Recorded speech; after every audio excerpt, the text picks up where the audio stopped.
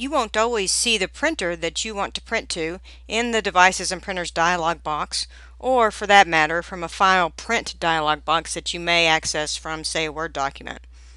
If you can't find the printer you want, or you don't think it's available, or you want to add it manually, you'll need to open the Devices and Printers window, and you'll need to click Add a Printer. A wizard will look for printers. Notice this address is Acer Int. This is the computer I'm on now, and it's grayed out. It's not connected to this computer anymore. So we're going to look around, see if anything else comes up. Nothing else comes up. So I'm going to say a printer I want wasn't listed, and I'm going to see if I can get this printer by name.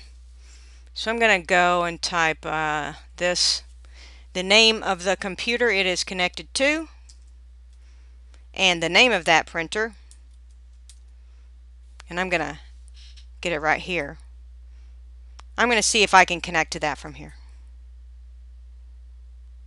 Notice it looks for a driver, gets the driver, finishes the driver installation, and it says the printer has been installed. So now I can print a test page if I want, or I can see here in my Printers and Devices window that I have access to it.